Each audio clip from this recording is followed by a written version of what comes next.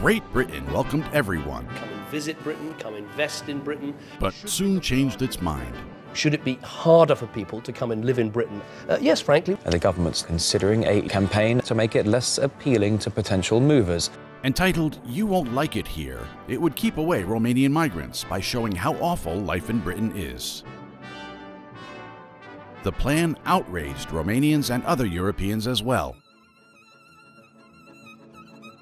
For our client Gandul, the leading Romanian newspaper, we decided to fight discrimination with humor. Since we wouldn't like it in Britain, we invited the British over to Romania.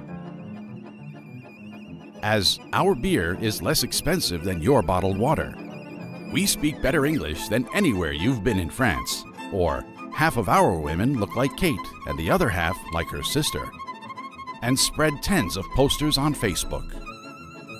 The huge response urged us to immediately put up an application where Romanians can write their own headlines. We then decided to start walking the talk, so we launched a website where Romanians could offer their couches to the coming Brits, and Romanian companies their vacant jobs. Hundreds of publications worldwide covered what became, overnight, the biggest image campaign for Romania, worth €2 million in free media.